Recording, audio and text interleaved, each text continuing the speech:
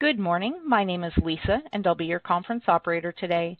At this time, I would like to welcome everyone to the OrganiGram Holding Inc.'s second quarter 2020 earnings conference call. All lines have been placed on mute to prevent any background noise. After the speaker's remarks, there will be a question-and-answer session. We ask that you please limit yourself to one question and one follow-up question. You may re-queue if further questions. As a reminder, this conference call is being recorded and a replay will be available on OrganiGram's website. At this time, I would like to introduce Amy Schwalm, Investor Relations. Ms. Schwalm, you may begin. Thank you, operator. Joining me today are OrganiGram's Chief Executive Officer, Greg Engel, Chief Financial Officer, Derek West, and our Chief Strategy Officer, Paolo De Luca. Please bear with us today as we are all doing this call remotely from our homes. Before we begin, I'd like to remind you that today's call will include estimates and other forward-looking information from which our actual results could differ. Please review the cautionary language in today's press release regarding various factors, assumptions, and risks that could cause our actual results to differ. Furthermore, during this call, we will refer to certain non-IFRS financial measures. These measures do not have any standardized meaning under IFRS, and our approach in calculating these measures may differ from that of other issuers and so may not be directly comparable. Please see today's earnings report for more information about these measures. I will now hand the call over to Greg. Thanks, Amy. Good morning, and thank you for joining us today. This morning, we reported results from our second quarter of fiscal 2020, ended February 29, 2020. Before I begin, I would like to welcome Derek to his first earnings call as our Chief Financial Officer and Paolo as our Chief Strategy Officer. I'll provide some overall remarks on the quarter as well as on current developments, and then Derek will take you through our financials in more detail. All three of us will be available to answer questions before we close the call by no later than 9 a.m. Eastern Time. First of all, stepping back, I have two important messages I want to come through clearly this morning. First, we are pleased with our continued execution in the second quarter and with demand for our new products in the market today, including Rec 2.0 SKUs as well as new core strains being introduced across the country. And secondly, we believe we are well positioned with our plans to manage through these very uncertain times for a number of reasons, which I'll go through shortly. So turning to the quarter. Adult use recreational revenue was up 16% sequentially, driven by the launch of our first Rec 2.0 products, despite total revenue being down on lower wholesale revenue. The adult use rec market is our core business and represents the most significant growth opportunity for us. We also continue to introduce new strains after these sold exceptionally well as limited time offers in the past. Limelight, which averages about 20 to 25% THC, was available in Alberta, BC, Quebec, Nova Scotia, and New Brunswick in mid to late February, and is launched in the remainder of the provinces, including Ontario in Q3. El Dorado, a recent addition to our hybrid category, averages about 18 to 20% THC and had distribution to all provinces in Q2 with the exception of Nova Scotia and BC, both of which are expected to come in Q3. We expect to continue to see wholesale market demand for our indoor-grown product over the next couple of quarters, but it is not our primary focus and more of an opportunity for us in the near term. We have continued to diversify our revenue streams. During the quarter, Rec 1.0 products represented about 52% of net revenue.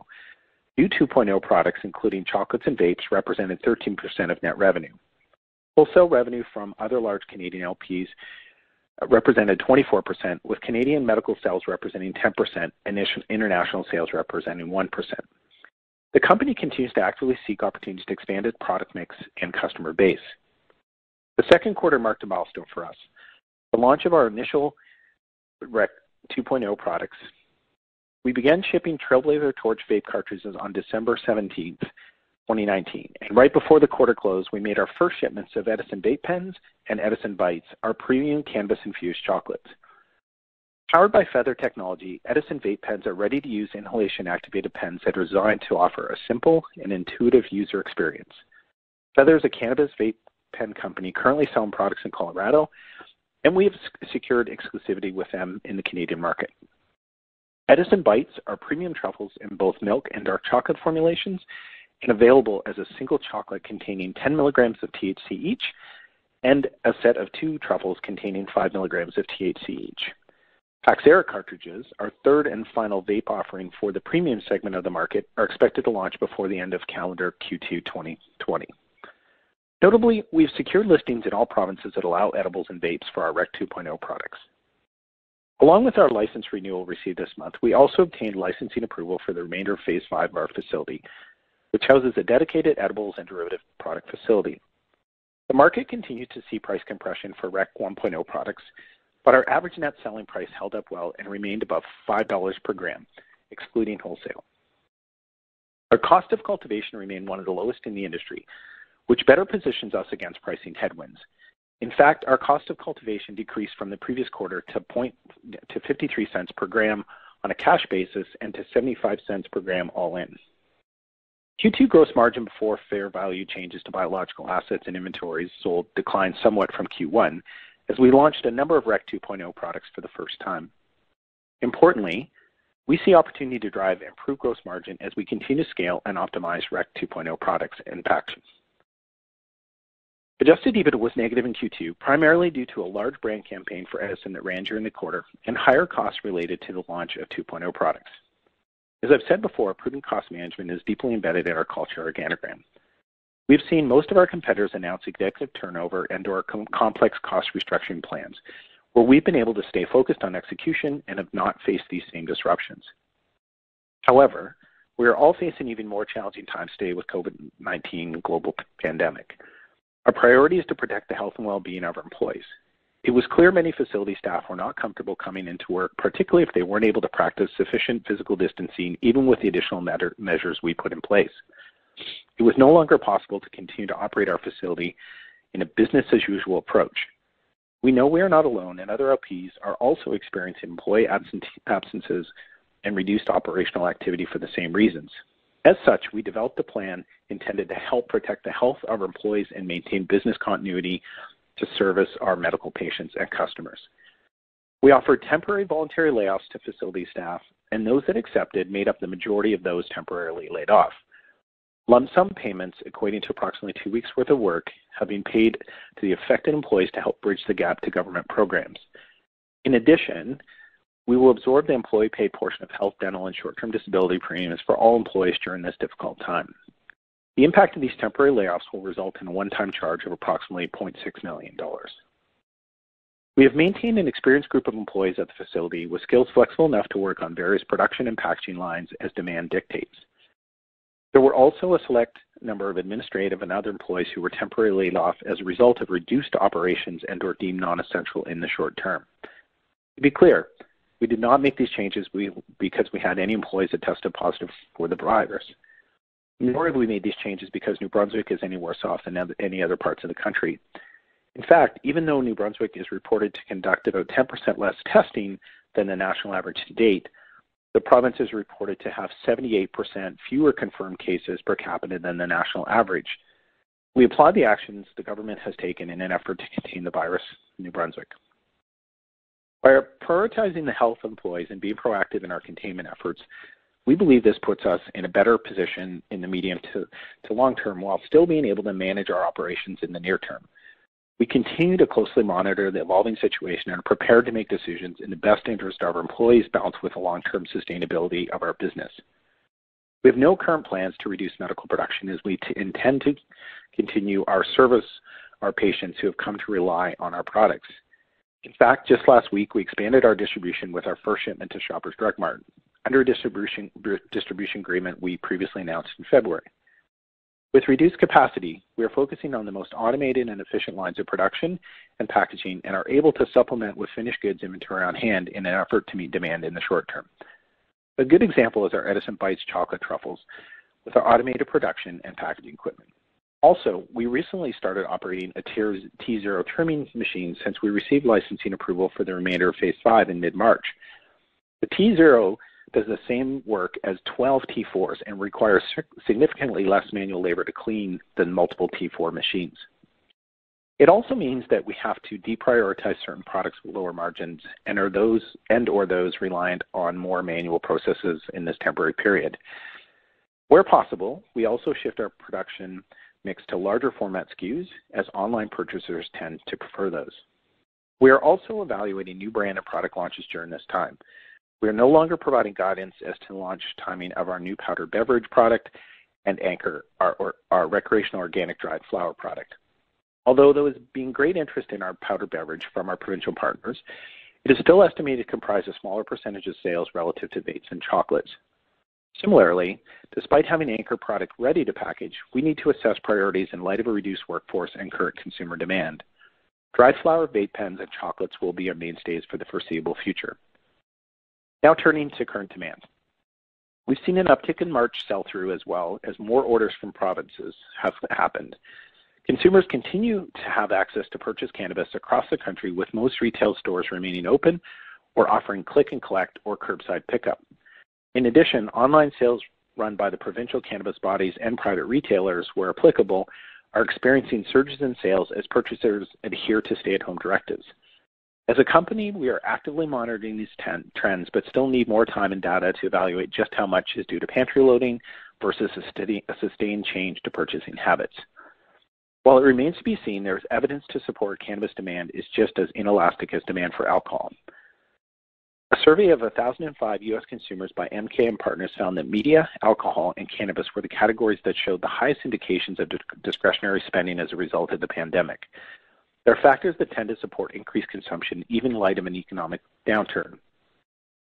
As consumers pare back spending on higher ticket items such as dining out and travel, cannabis is relatively less expensive and still provides a recreational experience. Stay-at-home and physical distancing directives offer more opportunity to consume cannabis in private settings, which is what our own market research indicates is to be expected, particularly for edibles. I would now like to turn to our ability to supply this demand. As we announced last week, we believe we have sufficient inventory levels to supplement reduced harvest plans and enough contingency staff to keep packaging intact to meet anticipated demand in the short term. We also remain comfortable with our current inventory from external suppliers, such as vape product hardware and packaging materials, and have not experienced any significant disruptions to date. We provide some detail on the breakdown of inventory in Note 7 of our financial statements, so I'd ask you to please turn to that to review. Our finished good dried flower inventory is largely comprised of higher THC product and our most popular strains. Further, the majority of upcoming harvests are comprised of strains in higher demand, including Limelight and Eldorado. As we have been saying, we can attribute this to the benefit of our early views on retail sell-through, allowing us to shift our production mix starting last year. With that, I will now turn the call over to Derek. Thank you, Greg. Since I joined early last month, it has certainly been an eventful time in the industry, and globally to say the least. In any event, I am very happy to be here and look forward to meeting many of you on the call, virtually and eventually in person when it is safe to do so. I have been getting up to speed quickly, and it has helped to have had the vantage point from previously being on the company's board and chair of the audit committee. I will begin with some comments on our financial position. As at quarter end, our remaining estimated capital spend on Phase 5 was $11 million, largely related to the installation of certain equipment in the edibles and extraction area. We expect to spend at a slower pace to balance near-term priorities with respect to COVID-19. Our remaining estimate to spend on Phase 4 is quite marginal at about $2 million. We are pleased to see our capital expansion nearing completion. We believe we have built an impressive indoor facility capable of producing high-quality, low-cost flower, as well as premium chocolates and other derivative products. We ended the quarter with $41 million in cash and short-term investments. As of today, there's $30 million undrawn on our term loan and a $25 million revolver available to be drawn against specified receivables. As at quarter end, working capital declined to $97 million from $152 million at fiscal 2019 year end.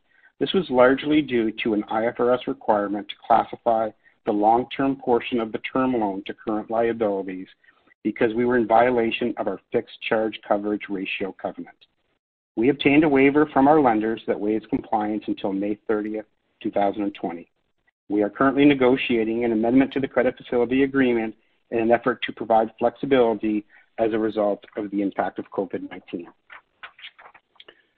We reported approximately $85 million in current and long-term debt as at quarter end, which primarily represents the carrying value of the term loan in our credit facility with BMO and a syndicate of lenders. In December of 2019, we announced an at-the-market offering, or ATM program, which allowed us to issue $55 million, or its US dollar equivalent, of common shares from Treasury. We issued approximately 16.2 million common shares pursuant to the ATM program in Q2 for gross proceeds of approximately $55 million at a weighted average price of $3.39 per common share. Although the price per share I just quoted was in Canadian dollars, approximately two-thirds of the shares issued were on the NASDAQ exchange, with the remaining on the TSX.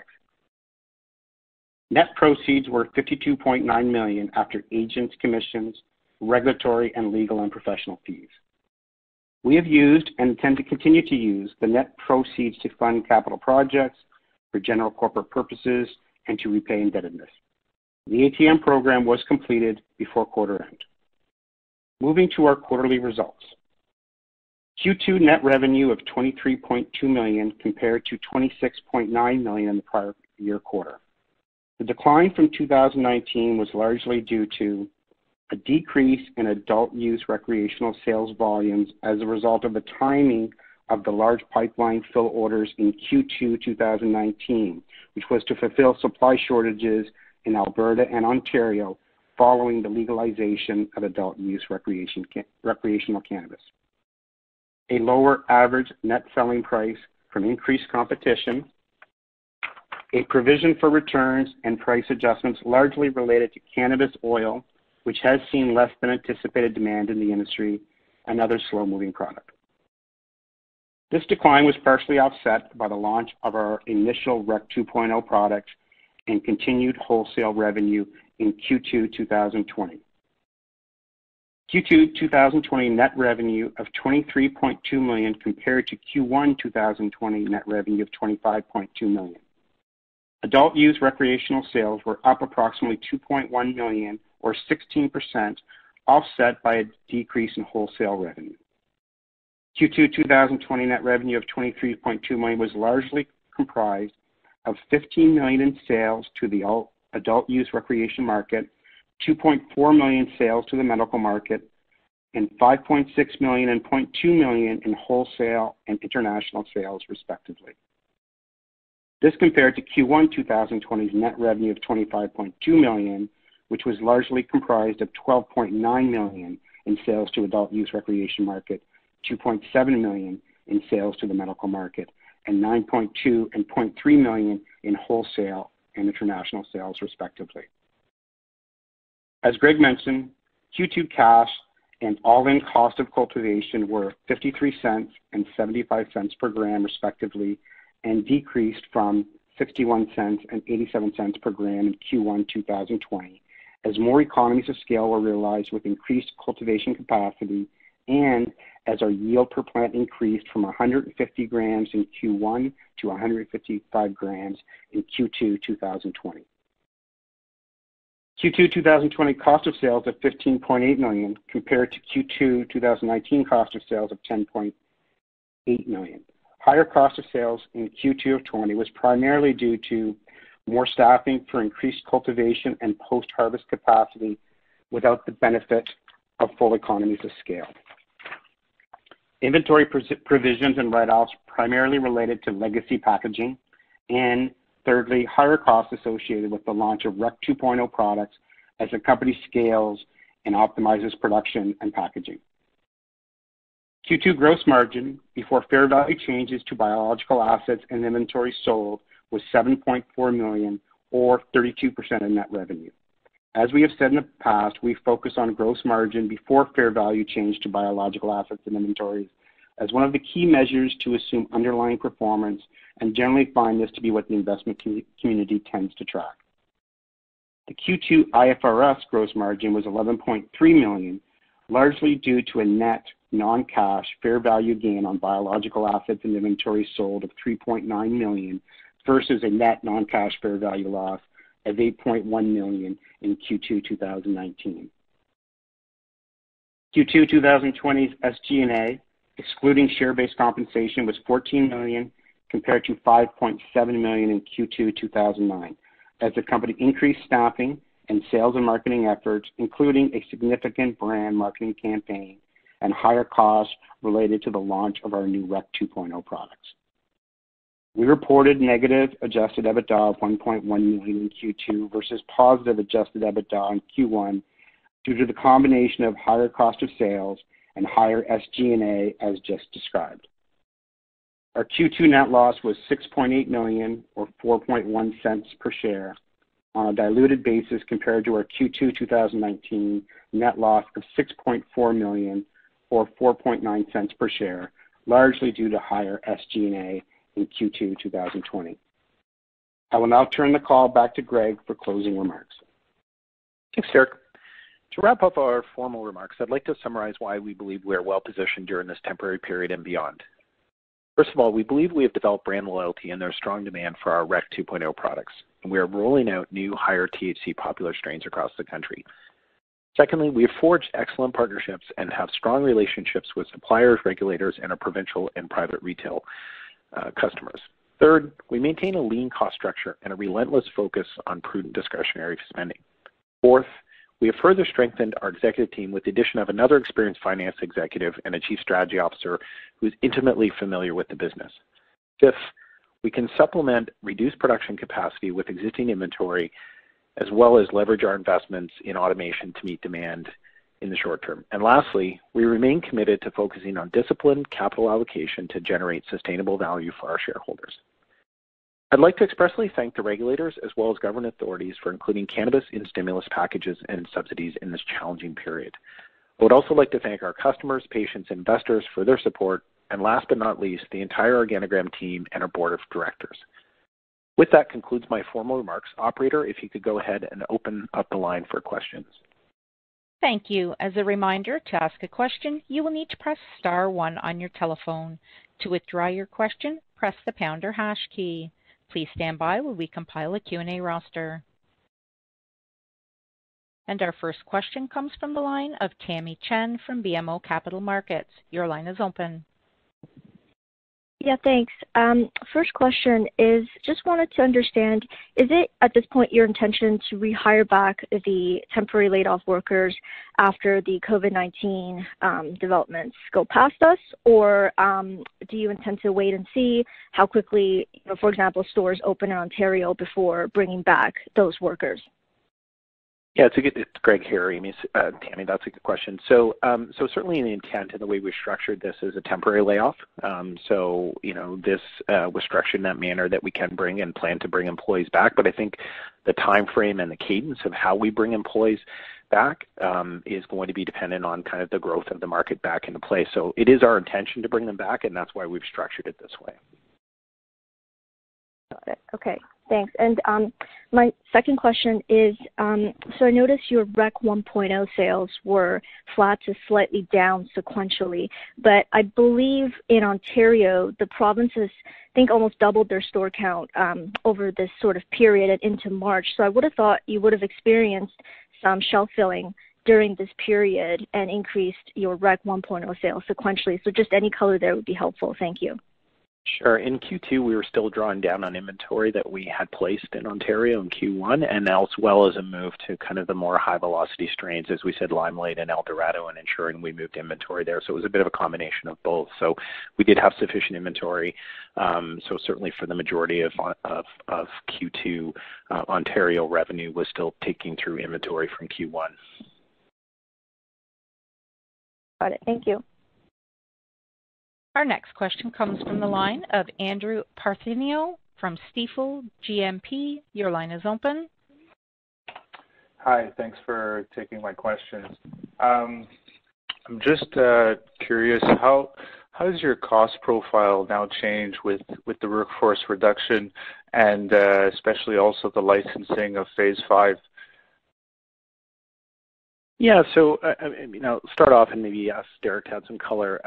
So we've had a workforce induction. I think we're still assessing our capabilities and exploring, what impact that's going to have, as we've indicated both in our press release related to the temporary layoffs as well as the current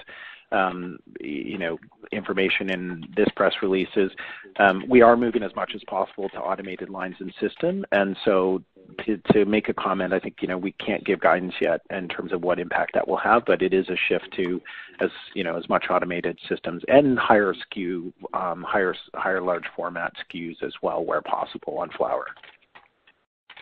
Yeah, Derek here. I would just add that our largest cost is our labor cost, and So, we have, we will achieve obviously the savings from the layoffs in terms of our labor costs, and obviously that will reduce our total production amounts, but we do believe that we're going to get some balance as it relates to the SKUs that we'll be focusing on, the product lines we'll be focusing on. But again, we're not in a position at this time to provide any future guidance on exact amounts.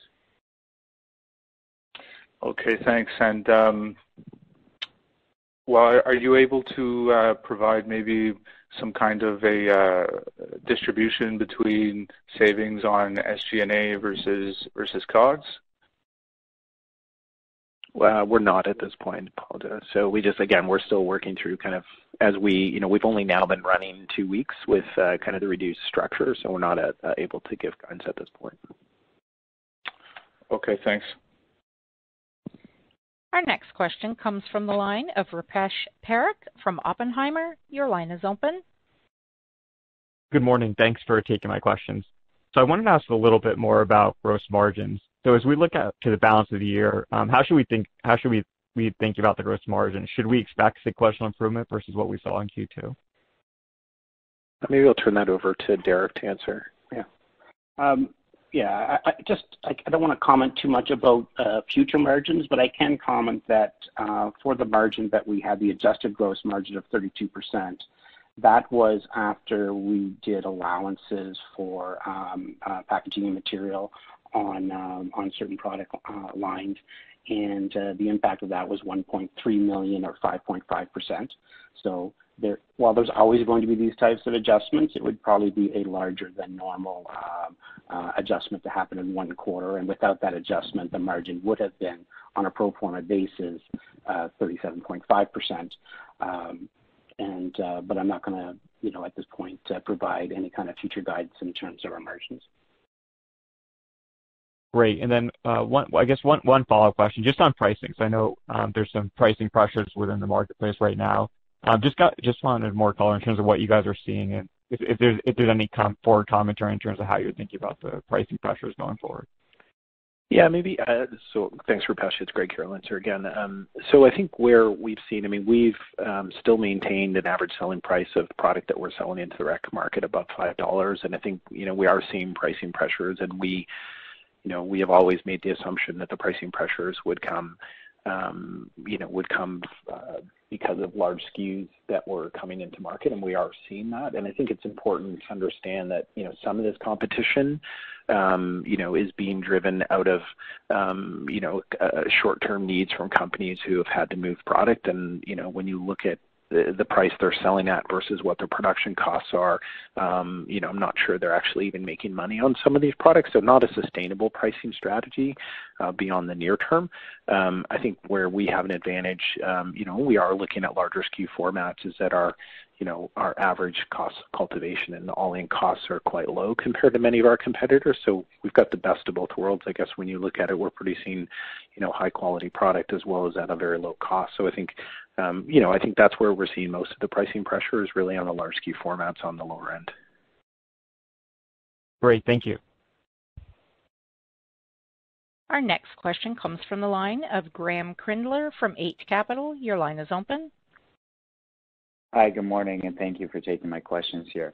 I was wondering if you could comment on what the ordering patterns from the provinces are looking like, given the current environment that we're in. I know historically, we went from larger ordering patterns to smaller, more frequent orders. Now that we're in a situation where it looks like there's spikes in demand followed by, a commensurate sort of decline in demand. Just wondering if the ordering pattern behavior from the provinces has changed at all, and how you're responding to that. Thanks. Yeah, I think certainly we saw, as kind of stay-at-home orders started to come into place, a pretty significant shift in kind of demand, and provincial retailers and private retailers were looking to stock up in advance with the demand they were seeing. I think one of the challenges that we have seen for those that operate large warehouses like Ontario and Alberta is that they had staffing reductions within those facilities as well. So even though they wanted significant amounts of products, they ended up having to take them over a more pushed out period of time. So, so while the demand there was a sudden kind of increase in demand, and we still see very strong online sales, and we are still seeing strong cannabis sales. It has been pushed out even more, so the demand was there, but they're getting the shipments in was kind of spaced out a little more. So in many ways, it's actually easier to manage for companies like ourselves and others to get sequential product in. We continue to see strong demand, especially for, as I commented, our leading strains and our Rec 2.0 products. So. Okay, thank you. And as a follow-up, with respect to the wholesale market, I was wondering if there's been any increase in demand there, given, I would assume there's a number of operators who are working on a reduced staffing level, which could impact their harvest. And given looking at some of the breakdown of the inventory that's disclosed on the balance sheet there, is there potential for any more opportunistic sales moving forward on the wholesale channel? So I guess the comment I would give on that, Graham, is we've had additional inbounds. We've expanded who we sell to. So, I mean, we do have one additional company that we have been selling wholesale to than previous quarter.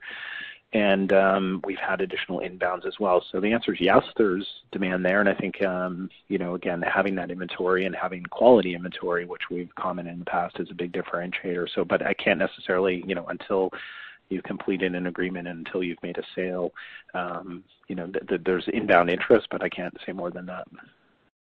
Okay, appreciate the color. Thank you. Our next question comes from the line of Chris Carey from Bank of America. Your line is open. Hi, good morning. Hey, Chris. So I guess, maybe just one question on the cash flow, then I have a follow-up. But, I guess this quarter, cash burn represents about a quarter of the cash on hand. And then I guess when you add the term loan and the credit facility, which is another, $55 million, you have about 2 quarters of liquidity relative to the cash burn this quarter.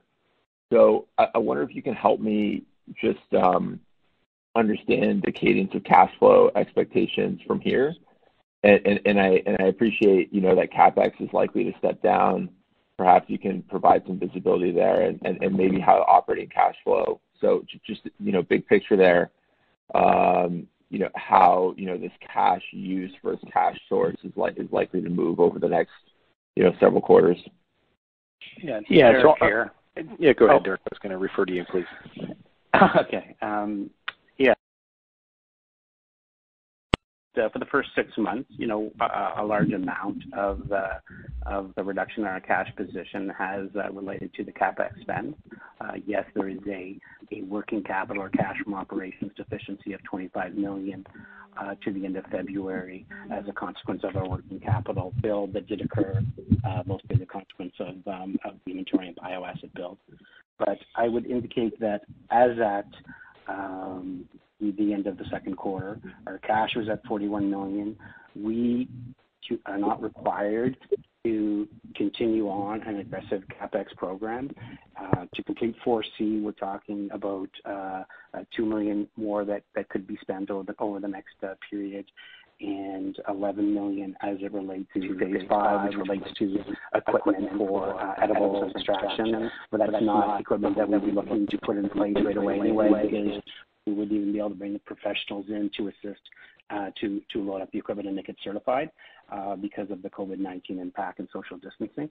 So we have a modest spend going forward of approximately $13 million, and that $13 million spend is going to be done, and it's going to be slowed down dramatically from what we spent in the past.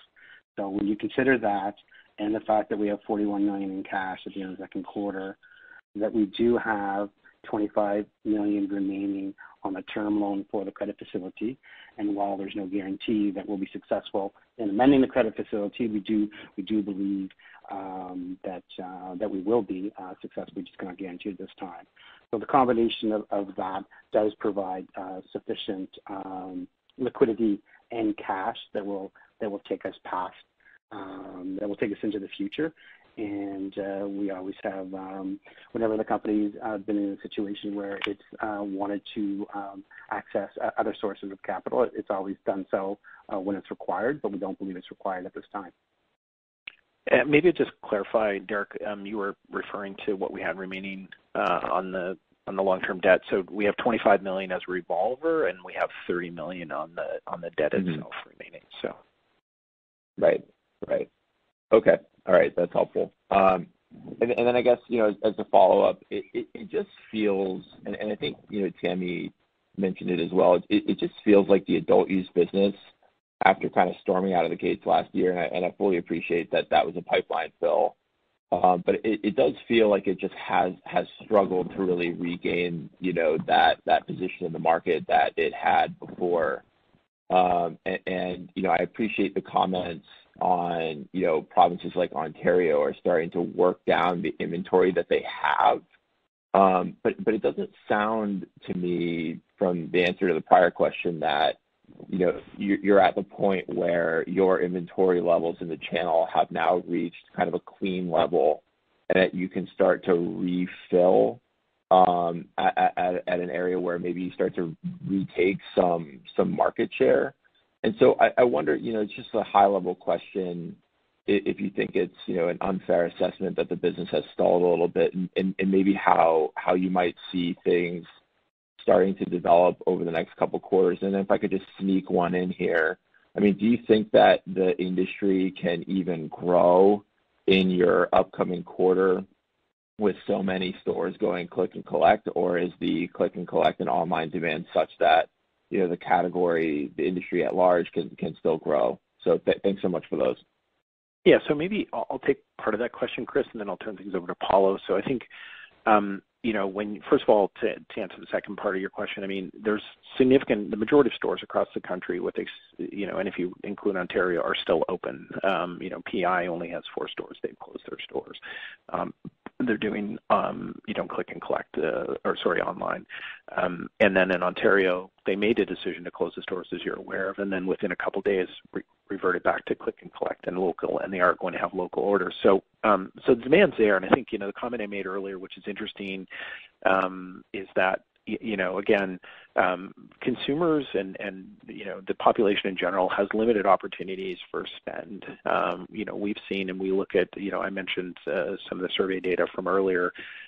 We've seen in the past, for example, if you go back, there was a major ice storm in Canada back in the late 90s on the whole East Coast, and in Quebec, alcohol sales for the month of February, where power was out for 3 weeks, was the highest it had been, for the last couple of years at that point. So with limited availabilities for, spending kind of their entertainment dollars, I think certainly demand for cannabis continues to be strong. Back to your first question, I think when you look at, there was a lot of excitement to Rec 2.0 products, and, that has brought an expanded consumer base into the legal market. I think one of the challenges has still been on the 2.0 products is product availability, as we saw when 1.0 launched. And secondly is that, the provinces in some cases didn't expect the demand to be as high as possible. So they were, they wanted to keep their inventory levels down and then make decisions on reorders.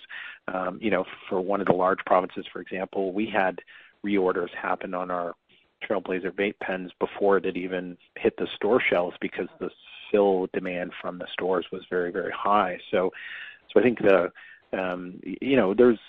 has been a lot of excitement and brought new consumers in through the 2.0 products, and maybe I'll let Paulo add a little bit. I know that's one of the areas he focuses on.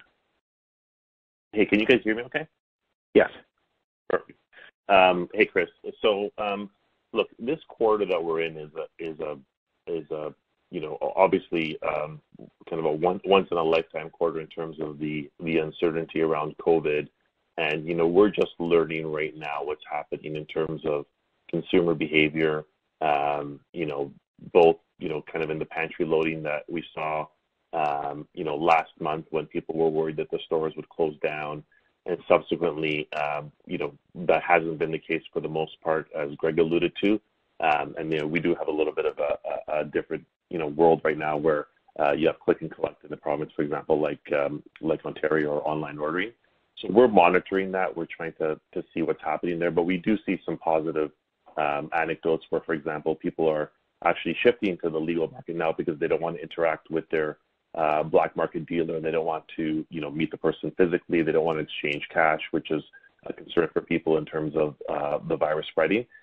So that's all, to be determined, and we're going to obviously respond in whichever way we think is best to take advantage of the opportunity that may present itself as a result of that. And in terms of the logistics of the entire market, we are dependent obviously on the consumer behavior. We're dependent on the ability of the provinces to have the logistics in place and not to have disruptions there in terms of their ability to stock at the distribution centers and so forth. Our view is that this quarter is it's difficult to forecast.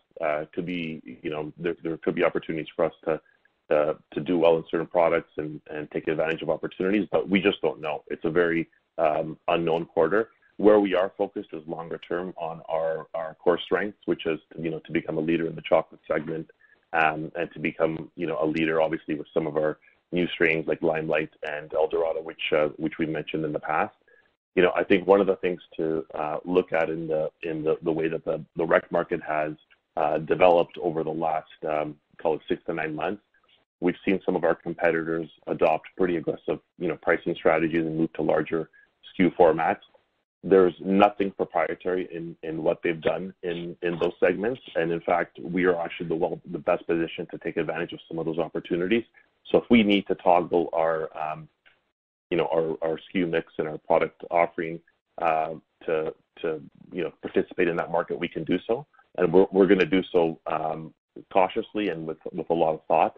But right now, we really are focused this quarter on our best performing products and to use our reduced workforce in a manner which can drive the most revenue for the least amount of cost. Okay, thanks so much. Our next question comes from the line of John Zamparo from CIBC. Your line is open. Thanks. Good morning. I want to go back to the questions about sell-through. Greg, maybe you could talk about your market share in the quarter versus the prior quarter, particularly in larger provinces. Were there any notable changes among your different categories, and how about your 2.0 products versus 1.0?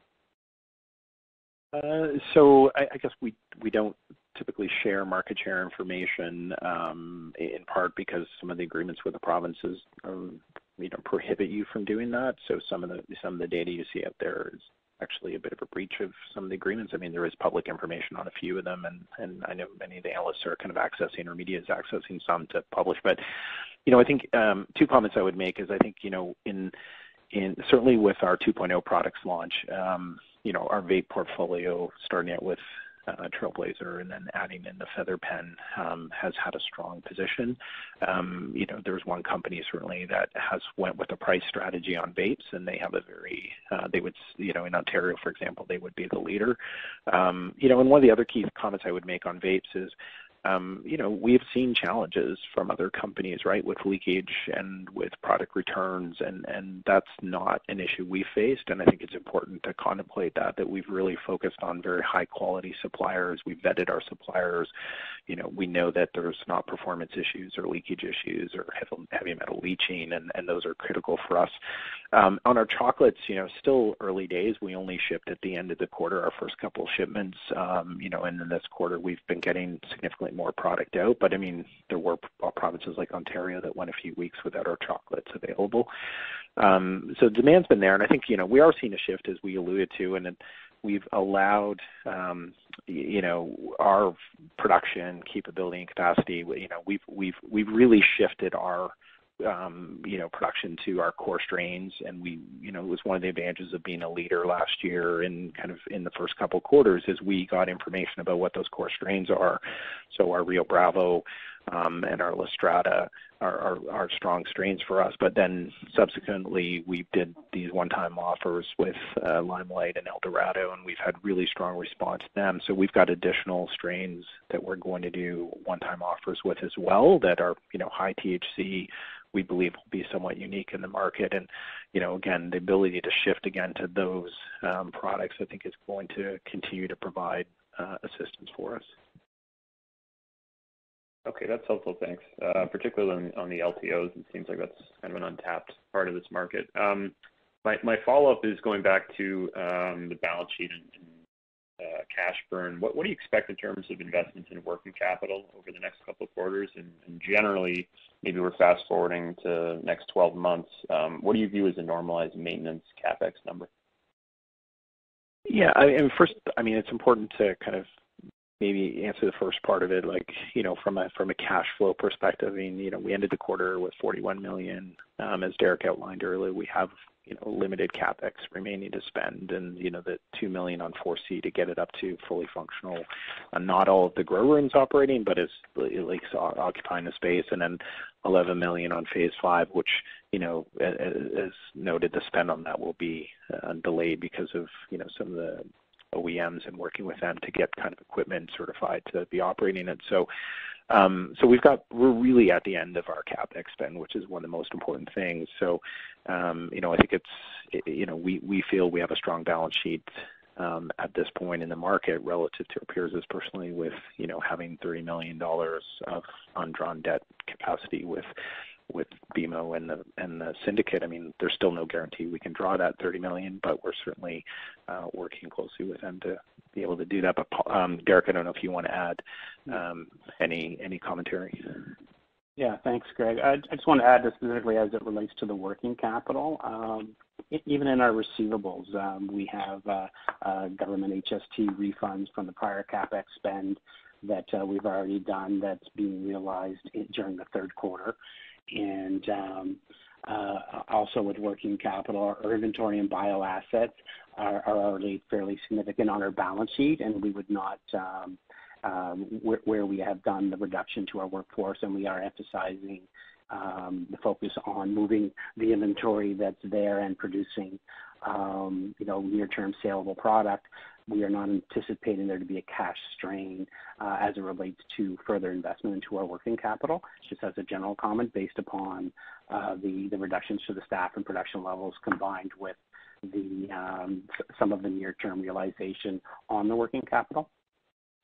And John, maybe just add to the earlier question, part of your question about maintenance CapEx. So we don't have a general rule of thumb because this is primarily a new facility that's been really built over the last couple of years. We expect it to be low single-digit percentages against the total CapEx, right? The majority of the equipment is new, and other than kind of standard maintenance, we're not in replacement mode. I think even on our irrigation systems in the last 2 years, we've had to replace one pump, and we have redundancies and ever. So again, I think just based on the age of it, you typically might see a maintenance CapEx that's in the 4 to 5%, but we significantly less than that based on what we're seeing to date and based on the age of the equipment.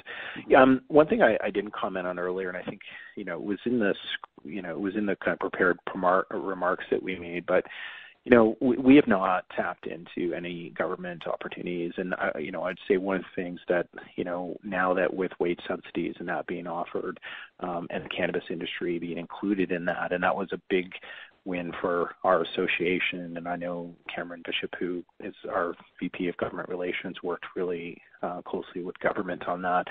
I think there's also opportunities for us and for the cannabis industry, both federally and even provincially, to look for some assistance during this period if needed. And I think that's got to be taken into consideration as well. There are significant funds available, and I think there's definitely an opportunity to access some of those. Okay, thank you very much. Our next question comes from the line of Matt Bottomley from Canaccord Genuity. Your line is open. Yeah, good morning, everyone. Just wondering if you could provide just a little more color on the nature of the fixed charge covenant, and is the plan right now, right, just to negotiate with the lender, or is there anything that's remedial in the interim that can be done independently? Yeah, Derek here. It's a standard cash flow covenant in the sense that you need a certain amount of EBITDA to cover the future debt service on the term loan, on the $85 million. And we did not meet our Q2 covenant, just looking at the trailing 12 months as a consequence of the EBITDA metric not achieving the standard that had been set. There were reasons for that, as we've already outlined in our presentation of the information during the call. I would indicate that we've already have been in discussions with the lender, and since it came to our attention that this was going to be an issue for our Q2 filing, and they very quickly moved forward and obtained the approval of all the lenders on the syndicate to provide the covenant waiver, and for us in a very timely way, and that was part of our disclosures. Going forward, we're still midway through on these negotiations. They've provided the forgiveness, which until we file our Q3, until our Q3 balance sheet, so until the May 31st period. And as mentioned, we're in discussions with them now. And while I cannot provide any guarantees based on our working assumption, we don't believe this will be an issue based on the discussions we've had with them to date. Great, that's helpful, and there's been a lot of good color on this call as well with respect to some of the assumptions and inputs here on various parts of your income statement. The follow-up I had is more on the SG&A part. So I know you touched on this briefly already, but just with respect to paring back not only your operational planting and such with your existing facilities, but also with some of the parebacks as it relates to COVID. What's the best way for us to look at that SG&A line? Obviously, there was a ramp up this quarter in relation to the launch of 2.0 and all the things you've been doing with your vape pens, et cetera. Maybe the next 6 months, what's the best way to look at this from a volatility standpoint, given that it seems your existing operations now are right around that break even on adjusted EBITDA? So just looking for, what might make it, plus or minus on that break even in the next couple of quarters with respect to your SG&A plan. Yeah, I think I guess I alluded to this earlier, Matt, is that it's still early and challenging to give a prediction. I mean, yes, we've had temporary reduction in our workforce, and certainly there's savings associated with that. It does impact our operational efficiency, which is why we've moved to the most automated systems and lines and focused on those as a way to best utilize the staff and personnel we have. And I think that that is a way for us to optimize both the inventory we already have in existence, and then going forward continue to get out products that give us really the greatest return for the amount of labor hours that we have available, and that's how we're mapping it. But as I said earlier, we're only a couple weeks into this adaptive workforce. I think the one thing we are planning, again, is because as I commented, we have flexibility based on our production costs, is to bring a larger SKU product into the marketplace, and that's been in the plan for a significant amount of time. It would have been on the market already had we not hit some of the challenges around COVID-19. But so I guess I'm not fully answering your question here because it's very challenging for us to predict. I mean, in many ways we've taken savings, and we've also looked at where our spends are, and relative to, for example, marketing programs, and we're focusing very much more on kind of digital programs as online increases, and less on some of the other programs we've done historically. So it wasn't just temporary layoffs for health and safety. We also, in conjunction with that, looked at our production output and what we could actually get out to market, although we do have significant inventory. So. Great, very helpful. Thank you. And our next question comes from the line of Doug Miehm from RBC Capital Markets. Your line is open. Yeah, good morning. I just wanted to follow up. Hi. With respect to something you just said a minute or two ago, and that is there's no guarantee that we can draw down on the $30 million. Did I hear that correctly? Well, there's no guarantee because it's a future event. I'm just stating a factual comment. We are in discussions with them. However, we have had very positive discussions with our lender group as led by BMO, and they responded very quickly when we to provide the covenant waiver letter when we had asked for it, and they have indicated the willingness to hear from us on what the renegotiated credit facility would look like. And clearly, as we do this renegotiation, we're going to bear in mind what we believe the EBITDA would be on a go-forward basis based upon the COVID-19 impact to our business, to the industry, and that'll be factored in. But just indicating the obvious that until we've done the renegotiation, I cannot guarantee it, but it's reasonable for us to assume that there's not going to be an issue based on all the indications they've provided to us. Okay, perfect. And then when you think about the amount of product that you harvested in this latest quarter at almost 14,000 kilos, I believe you sold about 4,000 of that, just over 4,000. Is the remainder going for extraction? And maybe you could tell us what your extraction, not capabilities, but the deals you have with your partners. Are those fixed in stone? Do you have to continue to extract a large part of what you're harvesting? And what could be the impact of the costs there? Yeah, so it's a good question, Doug. Greg here. So our agreement with Allen's, who is our contract extraction facility, doesn't have any minimums or requirements. So we have used them and have plans to continue to use them in the future for hemp. But at some point in the future, we will move all of our extraction in-house when the Phase 5 extraction is fully operational and certified. For the time being, we've got many months worth of extract concentrate built up. So we're simply just storing the extractable material before we don't need to send it to Balance because it certainly will be more cost effective to extract it in-house. But so to answer the question, I can't give you an exact number on the inventory that we had available at the end of the quarter in terms of what will go. But I mean, part of our what supported our decision making around doing temporary layoffs for health and safety reasons was we knew we had sufficient dried flower inventory that we could package and get out into the market, and we could reduce kind of our cultivation footprint temporarily because we had that inventory, and a lot of that is in high THC and high volume demand strains, Limelight and Rio Bravo and El Dorado and Lustrada. So we're in a good position in terms of converting a significant portion or parts of that inventory into sellable product. Okay, perfect. Thanks very much. And we have time for one more question today from the line of David Kideckel from AltaCorp Capital. Please limit to one question. Your line is open. Hi, good morning, everybody. Congratulations on the quarter, and thanks for taking my question. I just wanted to circle back to one of the points that Graham made regarding wholesale revenue.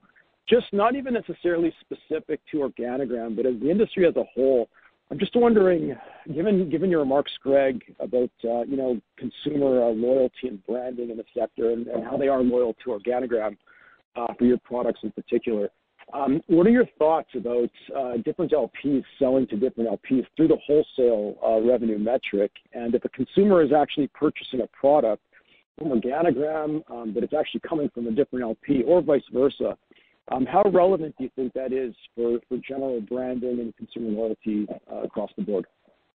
Yeah, no, thanks for the question, David. So I think when we look back, and we had not historically before our Q1 sold product wholesale, and we looked at it very opportunistically. We started to get information back in Q2 of last year regarding which of our strains were in higher demand and which ones weren't. But as you know, it takes many, many months to change your production cycle. So we ended up still having production of some of the lower selling SKUs, right, in terms of those flowers and what was available. So we had been getting inbounds from companies that were not satisfied with the product that was available for wholesale out in the market. So we made a decision to take those products, sell them to another LP. And as to a couple of the comments that were made earlier about that Matt made as well about kind of one-time offers, we do see that still there's consumers the same way that if you're a wine drinker, if you're a beer drinker, there's your kind of wines that you buy consistently, but everybody will try different ones. And I think in the cannabis space, there's a lot of kind of interest and demand in one time or what's new. So it's a combination of brand loyalty, but also testing what's new. So there have been some opportunities where companies can take product that was not in high demand under our brand. They've taken it and put it out, and it comes out as a new product under their brand. And I think that's where some of this product's been used. And that is why, as I said earlier, our plan to kind of introduce new genetics, cycle them through under one-time offers to see what the demand and response is. And if it's really strong, like on our Limelight, to increase it move it into a core offering. So that's how wholesale really has been structured in government is that, it's going to other LPs and they're putting their own brand, but it goes in as kind of a bit of a new product. So.